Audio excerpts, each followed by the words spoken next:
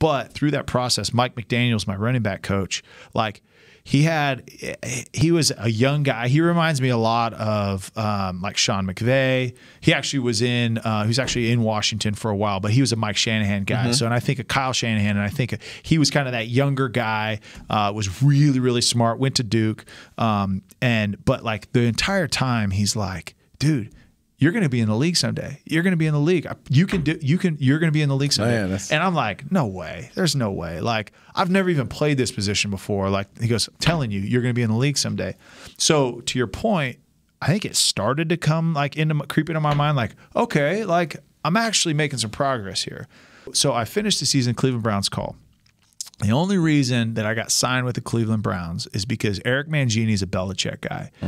My head coach, Pat Hill, was a Belichick guy. Pat Hill and Mangini coached on the same staff for the Browns. So Coach Hill end up calling Mangini? No, but he knew that I played for him. And he knew that I was a linebacker, defensive end, and he knew that I was obviously a fullback. So they signed me to practice squad because that's one less spot that they have to fill on practice squad, because now I was the practice squad fullback and the practice squad middle linebacker.